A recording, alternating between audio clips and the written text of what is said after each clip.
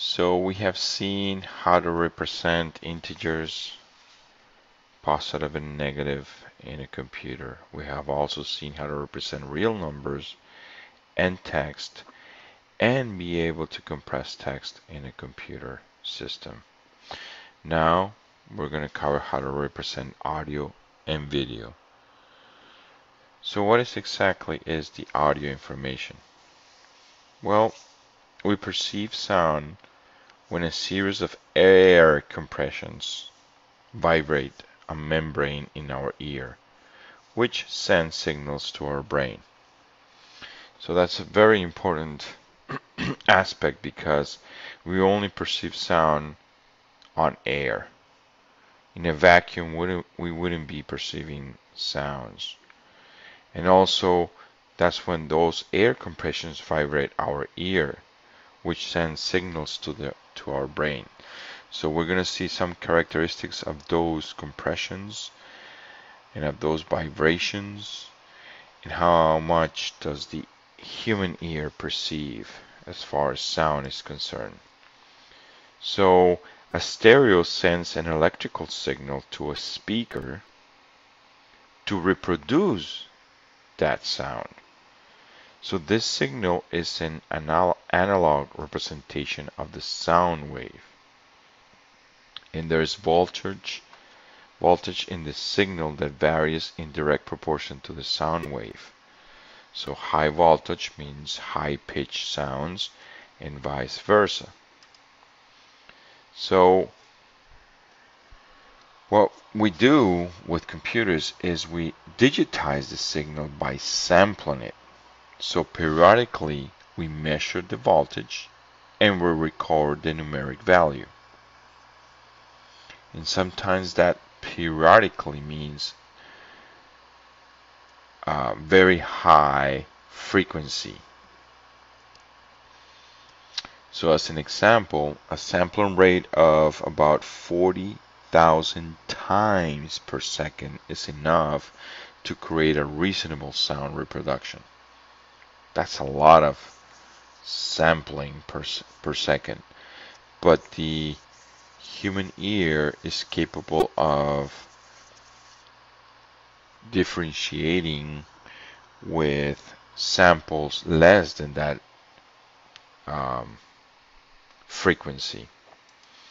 Now, that audio is burned on a CD, for instance, and so all the CD has is, since it's digital, that's what it means. It's a compact disc where the digital information is being recorded. All it does is it records ones and zeros, or highs and lows. And the laser beam from the CD makes the laser bounce back into a receptor which detects whether it's a 1 or a 0. That's basically how it works. Now, if the sampling rate is less than 40,000 times per second, some of the data is lost. That's how perceptive the ear is to the sound. But a reasonable sound is reproduced. So you know that some of the peaks sounds will be lost, but still for the human ear, 40,000 times per second is good enough. So the CDs store audio information digitally, and we already saw that basically it transforms the analog sound, which is the waves, it transforms into digits, ones and zeros. Now on the surface of the CD are microscopic pits that represent binary digits. So the hills will be ones and the valleys will be zeros, basically. Now a low intensity laser is pointed at the rotating disc and the laser light reflects. strongly if the surface is smooth, and poorly if the surface is pitted. Now, most of the audio formats used today, like WAV and AU and AIFFF and VQF and MP3, MP3 is the most common one. And these audio formats are basically the way to store digital information about audio in a compressed format. So MP3, for instance, which stands for MPEG-2 Audio Layer 3 file, is one of the most dominant ones. And it analyzes the frequency spread. Okay, so the frequency of the sound, the highs and lows, and discards the information that cannot be heard by the human ear. So it knows exactly what frequencies could be heard and what frequencies will not be heard, and discards all the information that will not be heard by the human ear. And then after that, the bit stream, that is all the information that comes out of that waveform that is digitized, is compressed using a form of Huffman encoding. And we already covered what a Huffman encoding was back when we were compressing text. And that is to achieve additional compression. So in some sense, it's a lossy compression because it's actually getting rid of some of the original data. But in some other sense, it's lossless because the human ear will not be able to perceive whether it's the original sound or not. So I'm going to give you an example of a compression, an audio compression. For example, let's say we have a sample song, a 1-minute song, and we want to store it on our hard disk drive. So we want a CD quality example. So a CD quality sample is going to take 44 kilohertz. That means it's 44,100 values per second, or 44,100 samples per second. And we want it in a stereo sound, and each sample will be stored in 16 bits of information. 16 bits, that means 2 bytes. So we take the 44,100 values per second, multiply by 2 with channels, which is the stereo part, multiply by 2 bytes, which is the amount of bits that will take the sample to be stored in the hard drive, times 60 seconds per minute. Because remember, these values are per second. So that's times 60 seconds per minute. And that's going to give us approximately 10 megabytes of 1-minute song. So 1-minute song will be using 10 megabytes of hard disk. That's quite a lot. Considering that most MP3 today an MP3 for a 5-minute song will probably take 3 or 4 megabytes. And the reason being is because this is not compressed. So just to give you an idea of the quality and the bandwidth and the bit rate of most audio samples, for instance, the shortwave radio, which is very lousy quality sound, the bandwidth is 4.5 kilohertz. That means it's only 4,500 samples per second. And the bit rate, which is the amount of kilobits per second that will be needed to store that sound, it's 16, so it's 16 kilobits per second. That's very small.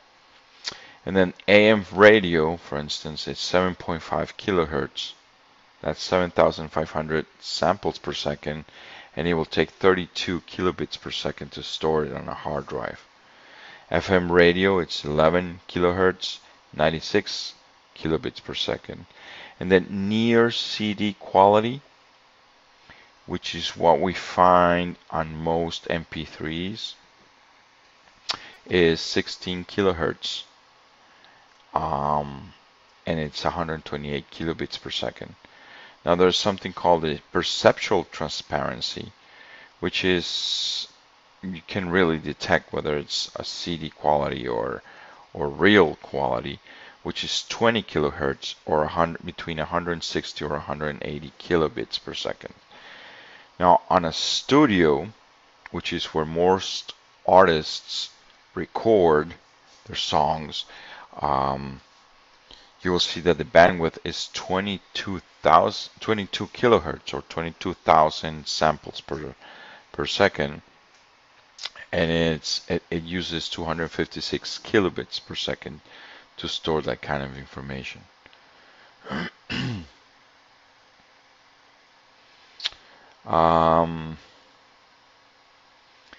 So now we move on into representing images and graphics.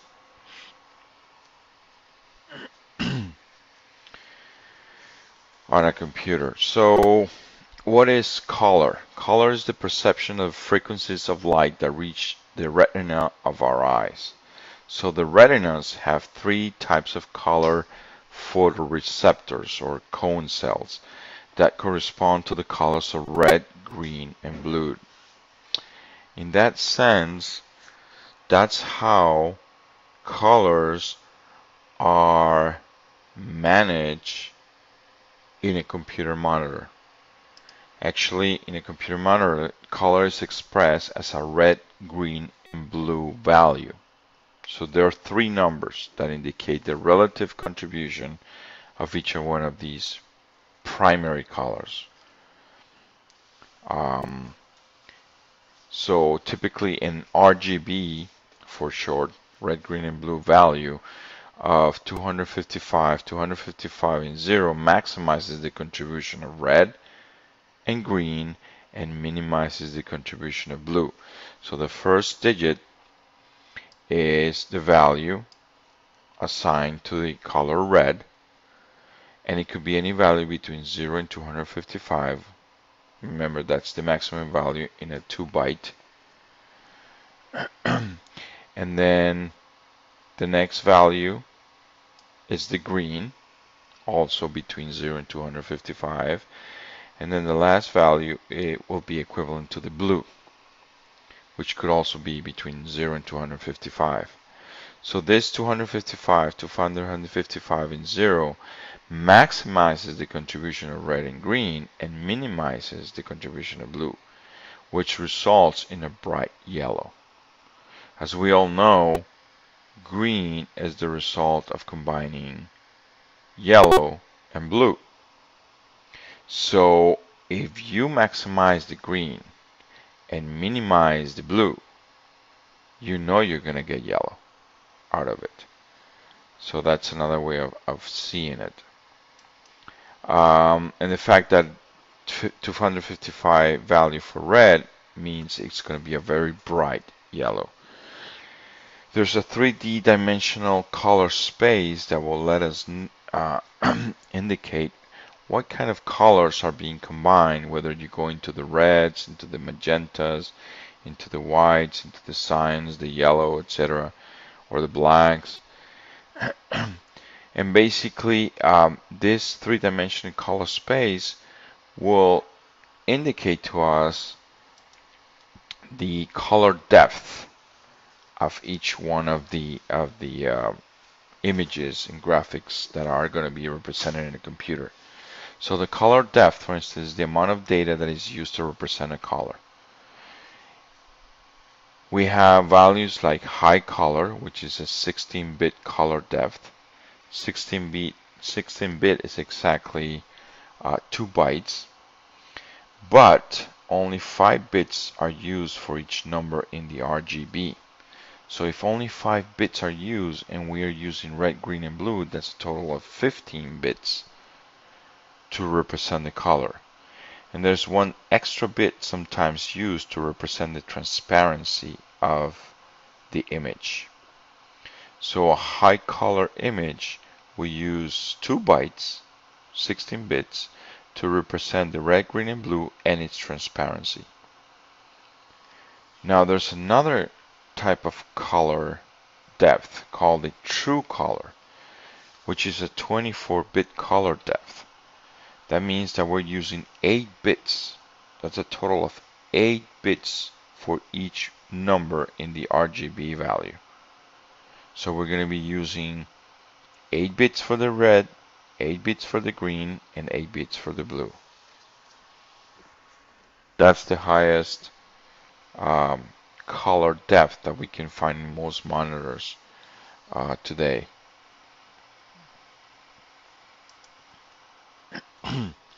So a few true color red, green, and blue values and the colors they represent will be like, for instance, 000 is the absence of any color, and that will be equivalent to the color black. The 255, which is the maximum value for each one of these, red, green, and blue, would represent the white. So absence of color is black, full value of color is white, and then you can make all kinds of combinations of maximum and minimum or mid-size colors of the red, green, and blue, and you can get, for instance, the yellow or the pink or the brown or the purple or the maroon, which gives us a really high amount of colors. If you think about it, it's going to be 255 combinations times 255 times 255. That's in the order of into the millions of colors for a true color depth. Now, a browser may support only a certain number of specific colors, creating a palette from which to choose. So for instance, the Netscape browser, which is very old Mozilla type of browser, of which Firefox is its latest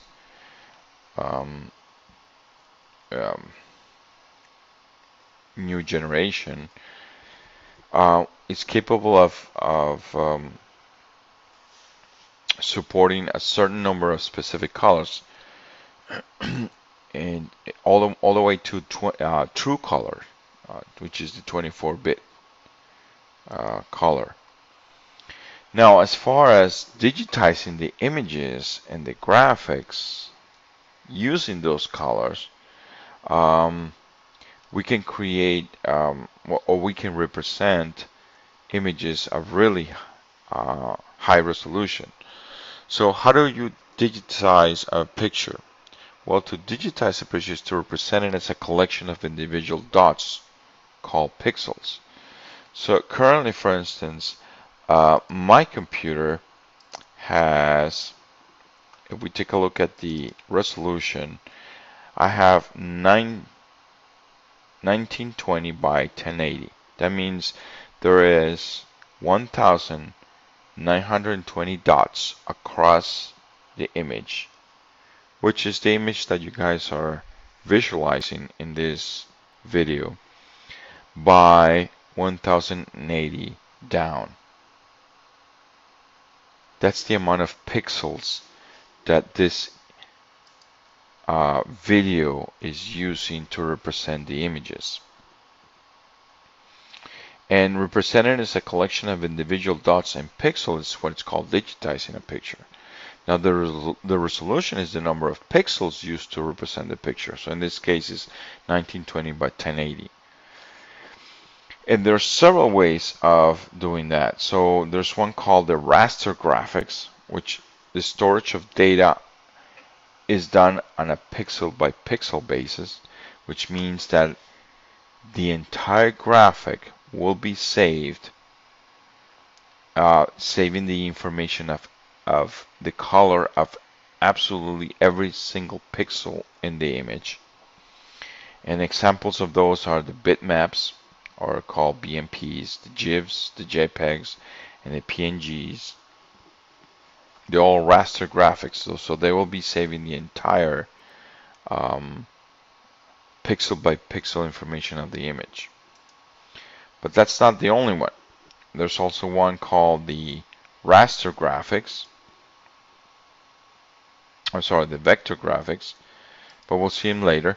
So let's take a look at the, sorry about that, the formats of the different raster graphics. The bitmap format, for instance, contains the pixel color values of the image from left to right and from top to bottom. So bitmap actually contains the color of each one of the pixels. The GIF format, which is an index color, each image is made out of only 256 colors. So the GIF format will use much less bandwidth of colors. Let's say it only uses 256 colors.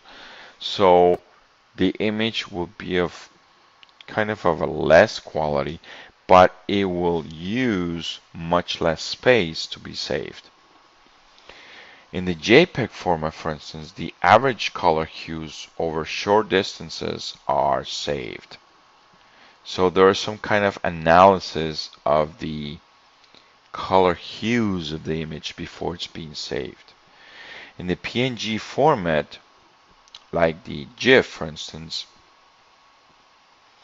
it achieves greater compression with wider range of color depths. So PNG is sort of like a GIF, but it saves a lot more than 256 colors. So if we think about it, which one is better for line drawings? That will be GIF. Why? Because for line drawings, typically you will not use more than 256 colors. But for pictures, which is what you get out of a camera or out of a studio, then the best format will be JPEG, because it contains pixel color values of the image, but it tends to save space by doing some averages over the color hues of the image. So this is an example of a whole picture. It's a digitized picture composed of many individual pixels. That's the image of the dog. And then this is a magnified portion of the picture. So as you can see, these are what are called the pixels, the individual pixels. And then taking a look at the famous Lena picture, which is a picture used very commonly, is the mostly used image for research and image processing. It comes way back to the 60s or 50s Playboy magazine. This Lena picture, it's being analyzed in almost all the different formats available. And I don't have a copy of that picture, but I have a copy of another picture.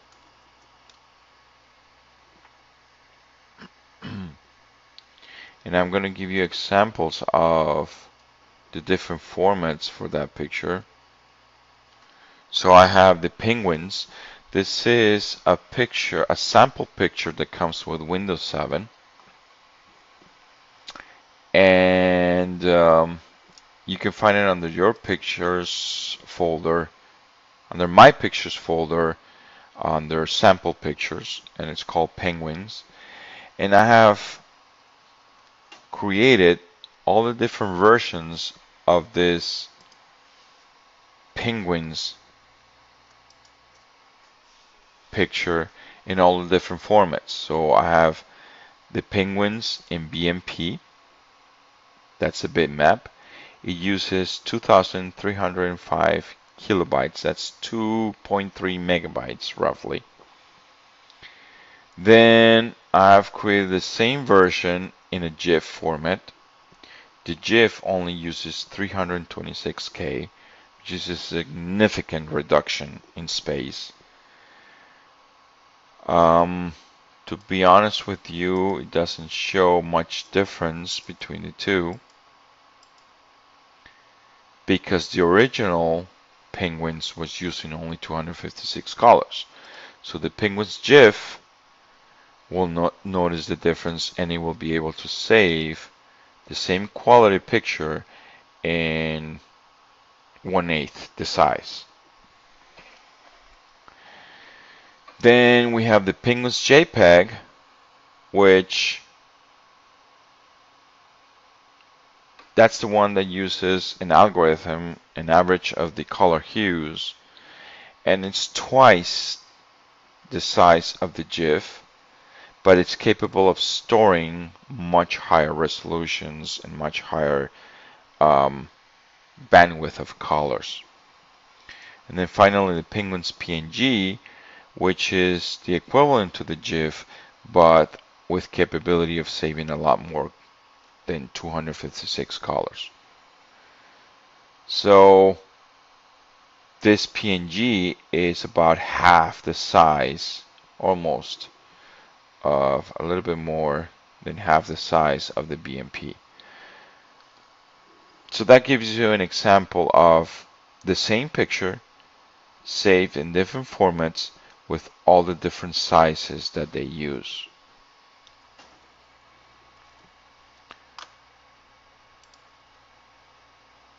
Now back to our presentation. Now another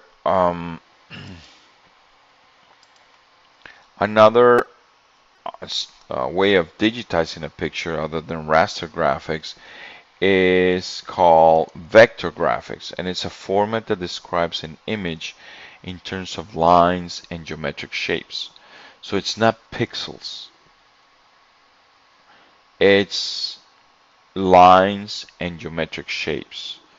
This is widely used in cartoons and some of the games as well.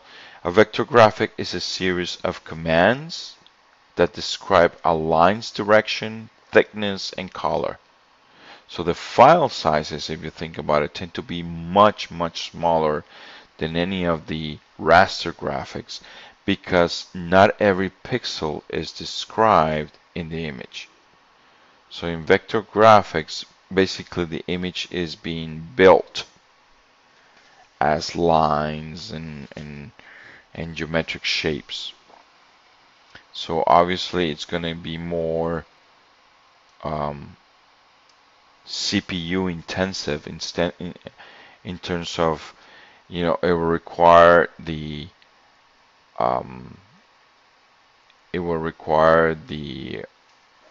computer to process a lot of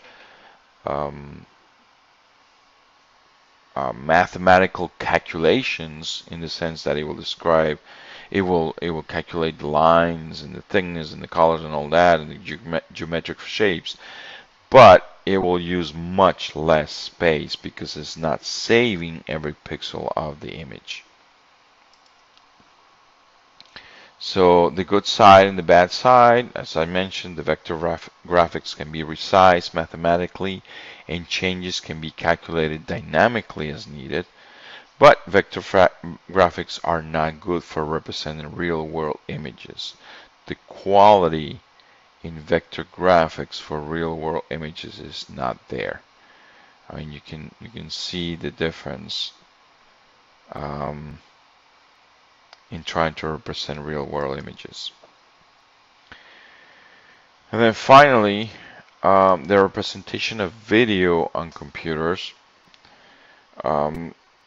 there's something called the video codec, which stands for compression and decompression of the video, which are the methods used to shrink the size of a movie to allow it to be played in a computer and over a network. That's what the video codec means. And almost all video codecs use lossy compressions to minimize the huge amounts of data associated with video. So if you think about video, it's like having a whole bunch of images, one after the other, and you could be saving them pixel by pixel, or you can be using some kind of algorithm that will determine whether not all the pixels need to be saved, and it will allow us to compress the video as we represent the images. So there's something called the temporal compression and also the spatial compression. So in the temporal compression, for instance, it's a technique based on differences between consecutive frames. So if you think about a video as being consecutive images with very few changes between the two, then this temporal compression, what it does, it basically calculates the difference between the two images, and that's what it saves. So if most of an image in 2 frames hasn't changed, so the idea is, why should we waste space to duplicate all of the similar information? We should just be able to save the original image, and then for future images, just save the differences, or what has changed, only the pieces that have changed. That's what temporal compression does. Now there's another one called the spatial compression, which is a technique based on removing the redundant information within a frame. So this problem is essentially the same as that faced when compression still images, which is why storing the same colors and hues over and over again when we can just duplicate them. And typically that's what happens when you do images, that you will find many sections of the image that will have the same color and hues. So that can be saved, and instead of that can be saved once instead of everywhere where it's being replicated. That's what it means by redundant information. So that's pretty much takes care of the whole issue about representing graphics or images and video, audio and video in a computer.